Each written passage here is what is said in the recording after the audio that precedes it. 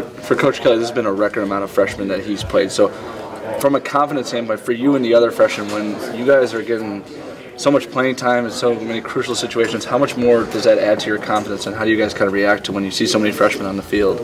I think our confidence is growing each day. At first we were definitely a bit nervous, but now when we step on the field, we feel natural, and it's something that we've all worked for, and we're building off of each other. And I'm building off Devon, he's building off me, and I think that's a special thing. When you get recruited, recruits like, all right, I'm going to play. But when you finally get that chance to play, how much more satisfying is it? When that coach is like, we want you to be a crucial part of this team in your living room, and then all of a sudden you're on the field for Notre Dame. Well, it was a great feeling. It was a lot of work. With the defense, the competition we're playing, and everything that Notre Dame embodies, it's a lot of work, and it's an amazing feeling to actually be playing in this spot. You said that you grew up as a Notre Dame fan.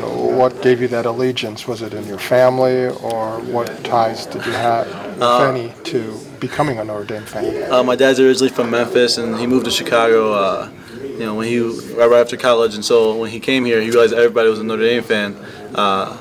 And so obviously he taught me that. Took me to my first game when I was like 7 against Michigan, and I guess the rest is history from there.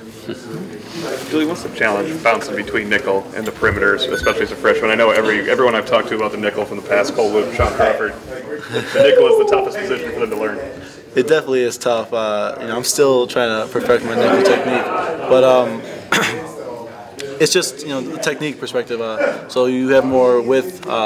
When you're at nickel, you can go both ways. When you're at corner, it's more one-sided, depending on how they align. And so that's definitely something you need to gain perspective of. And it's just reps, every day, and just getting better and better. Have they talked to you about nickel prior to coming in? Yes. We got our playbooks late in spring. They told me to really work at nickel, Sam, and obviously corner. And so I just try to learn as much as I can about both. Was there any talk about safety? Just asked because so many corners and safeties came in together. You figured some people were going to have to move around from their natural position? Not so much for me. It was mostly nickel and a corner. Have you guys talked at all about possibly playing in a hurricane this weekend? We haven't. We know the conditions that are predicted for this weekend, and we're just ready. I know the offense is getting ready with the wet ball drills, and this condition really helps DBs, and we're gonna make some plays. How's it help DBs? Receivers drop more balls in the rain, and the cuts aren't as crisp, and so we're gonna be taking advantage of that, and we're gonna stop the run, and that's our goal.